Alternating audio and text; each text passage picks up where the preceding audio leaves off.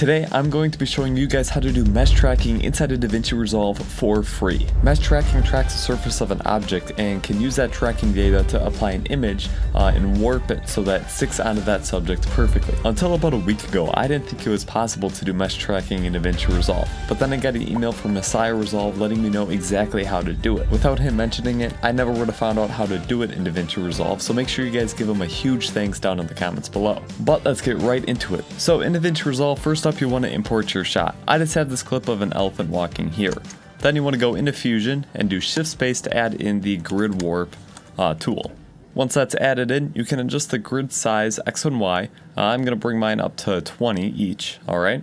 And that'll add in all these little grid points. The more points you have, the slower this is going to take, but the higher quality result that you will get. Next, I'm going to select the magnet type to selected, and then select all the grid points in the region that I want to track. Once I've done that, I can come up here to this drop-down menu and do Publish to Tracker. This will publish all the points to a single tracker node that if we take the media in and connect it into the tracker node, we can view it off to the side and see all of the trackers that we have. Then I want to set the adaptive mode to best match and then bring that match tolerance down just a little bit. Then I'll hit track forward and it will track all of these trackers at the same time. Now you can see why it takes a little while. While we wait for that to track, make sure to give the video a like and subscribe so you never miss out on a brand new video.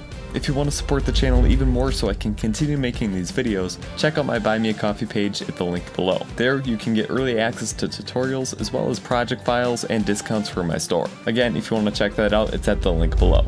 Now let's see how we're tracked in.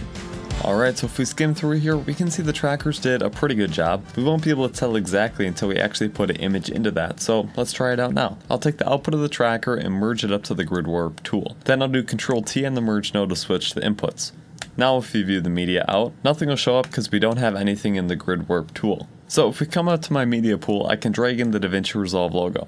But now what we need to do is make sure that this logo is the same resolution as our composition. So this is 1080 by 1080. Our composition is 1920 by 1080. So if I drag down a background node and merge it up with the media in, Ctrl T to switch the inputs and set the background mode to transparent, or bring the alpha all the way down. If you view the merge, as you can see now it is the same resolution as our composition. If I connect this up into the grid warp tool, you can see we have a very deformed looking Resolve logo. I'll come into the merge node and adjust the size and position to put it on the side of the elephant here in the areas that we tracked. So if I scale it down and just set it right there, that's pretty good. Then just to do some effects, I'm going to add in a color corrector node and bring the saturation all the way down. And then I am going to come into the merge node and bring the blend down a bunch as well. Now if we go back to the edit page, a lot of times the cache won't work with this effect. So what you can do is right click, do render in place, come down and set it to whatever format you want. I like to do MP4.